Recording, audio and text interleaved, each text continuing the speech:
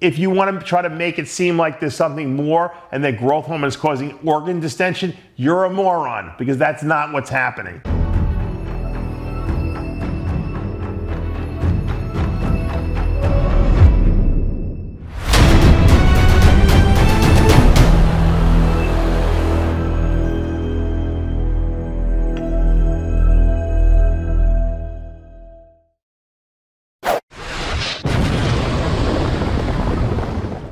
Dave Palumbo here with an RX Muscle rant. Today's topic is just another little bit of insanity in our world. Joe Rogan, along with Daniel Cormier and a bunch of other people, were taking a picture at ringside at a UFC fight, and Joe had a weird posture on him, and his midsection was sticking out a little too much, and people were accusing him of having growth hormone gut. Matter of fact, some people even went as far as to call it Palumboism, named after yours truly, which is interesting because I don't have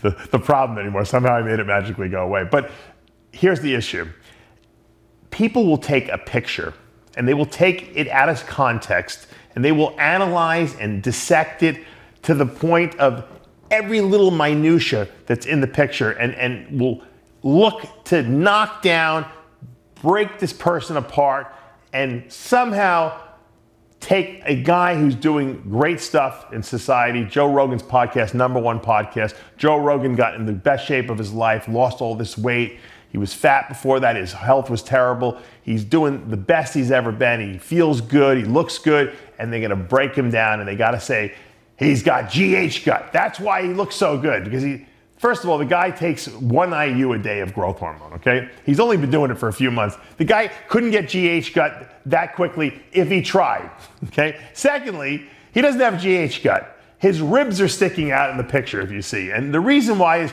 #1, he's got his hands around 2 people, which is pushing his stomach forward. He's got a short torso, and what he's doing is he's sucking his stomach in because he doesn't want his stomach sticking out, because he realizes by putting his arms back, it's throwing his body into a weird position.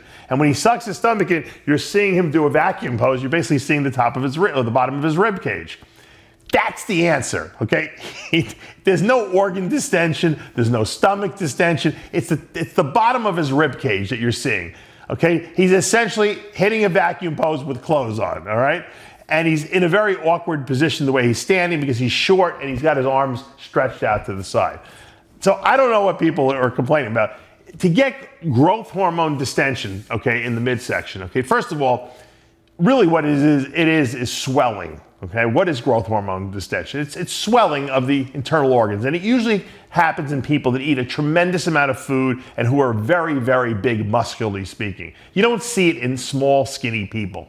You see it in very big, muscular bodybuilders, because they're eating enormous amounts of food and they're creating a stretch on those internal organs, basically the small intestines and the colon.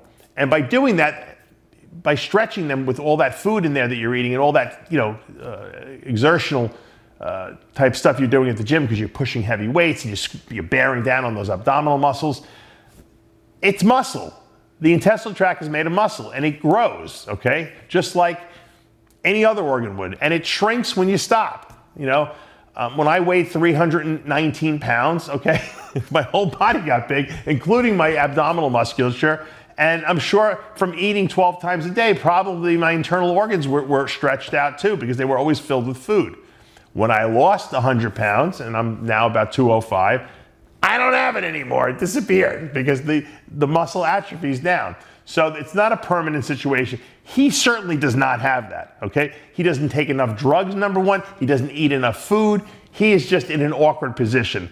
Why everyone has to try to find fault with Joe Rogan after the guy turned his whole life around and became healthy? He's eating right. He lost weight. The guy is the best thing to happen to news reporting since the advent of the real news that used to take place back in the 70s and 80s. Now it's fake news, as Donald Trump would say. But Joe Rogan is the real deal. He's authentic. Leave the guy alone. He's a little on the short side. He's got a big rib box, and that's all we see right here. So I don't know why everyone's breaking balls. But you know what? It's very typical in our industry for people to take down the celebrities and people who do great things. We see it all the time. You know, Tyson won how many bouts as heavyweight champion of the world, and then he fell, right? He got knocked out by Buster Douglas. People they love it. They love to see people fall, and then they like to see a comeback. And that's just the way we work the world. I don't know why. And we even see it in bodybuilding. Everyone loved when Phil Heath first won the Olympia, and then after he won too many, then we got bored with him. People started finding fault with his physique. So that's just the way it works. That's the world we live in, you know. And I don't think Joe Rogan really cares. He's laughing all the way to the bank. But I find it humorous that they think that he has GH gut. These are coming from people making comments that probably have no idea what it even is, you know, or what causes it, or anything. All they know is they hear steroids, growth hormone. That's what Joe Rogan is having side effects. He's going to die tomorrow because of that.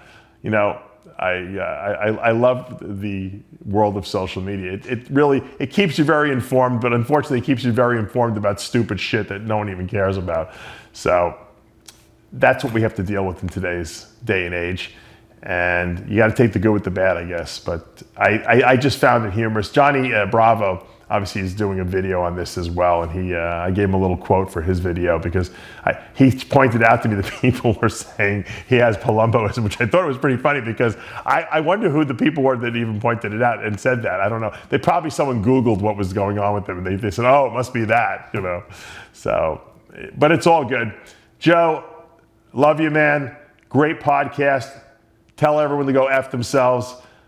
You're the real deal, the best interviewer on the planet, man, and you get the best podcast, and that's all that really matters. And you know what? You're in the best shape of your life. So great for you. Kudos. Keep doing a great job.